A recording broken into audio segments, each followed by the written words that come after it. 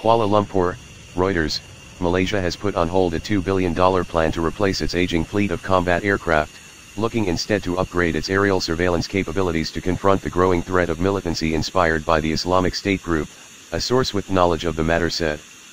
Southeast Asia's third-largest economy has for several years been weighing the competing merits of France's Rafale jet and the Eurofighter Typhoon, built by Britain's B Systems, as it looks to buy up to 18 jets to replace its Russian MiG-29 fighters, nearly half of which are grounded. The Rafale fighter, built by Dassault Aviation SA, was until recently seen as the front-runner, with the support of key officials in Malaysia's defense ministry.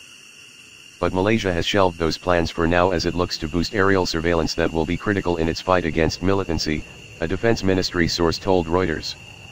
The decision comes as Islamist fighters continue to battle security forces in Maraywai in the southern Philippines.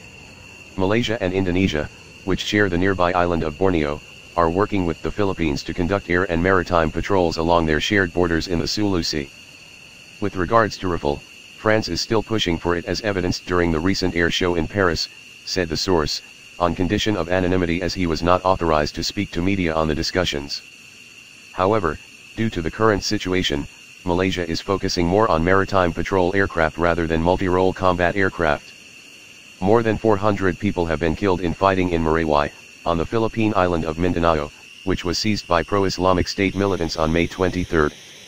The crisis in Maraywai has unnerved governments across Southeast Asia, worried the region could potentially become the next base for the Islamic State, especially with fighters returning home from Iraq after the fall of the group's Mosul stronghold. Besides conducting joint patrols, the Philippines, Indonesia and Malaysia have also agreed to pool intelligence and tackle militant financing. Temporarily suspended. File photo, AED's Eurofighter Typhoon jet lands at the Swiss Army Air Base in MN, Central Switzerland November 14, 2008.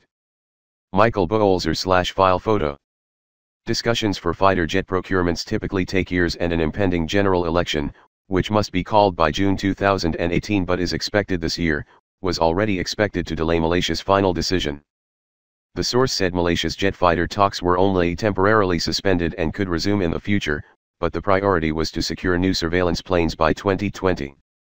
Malaysia's decision to suspend its jet fighter acquisition program will come as a blow to Dassault's Rafale and the Eurofighter Typhoon, the two main competitors for the deal to replace the Royal Malaysian Air Force's RMAF squadron of Russian MiG-29s.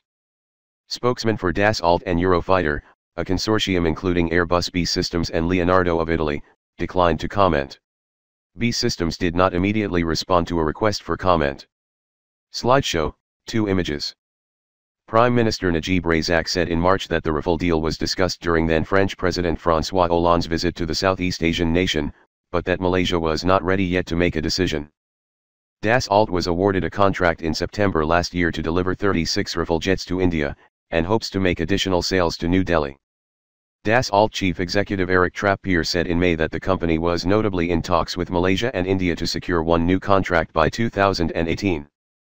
B Systems, which leads the regional sales campaign for the Typhoon, is looking to kick off its entry into Southeast Asia with the sale of its multi-role combat aircraft to Malaysia.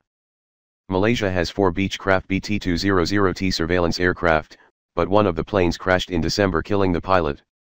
The Defense Ministry source said Kuala Lumpur was looking at acquiring 4 more surveillance planes that were larger and had a longer range than its existing assets, such as aircraft built by Lockheed Martin. "We're looking at a commercial-based platform, which is more affordable, compared to a military-specific platform," the source said.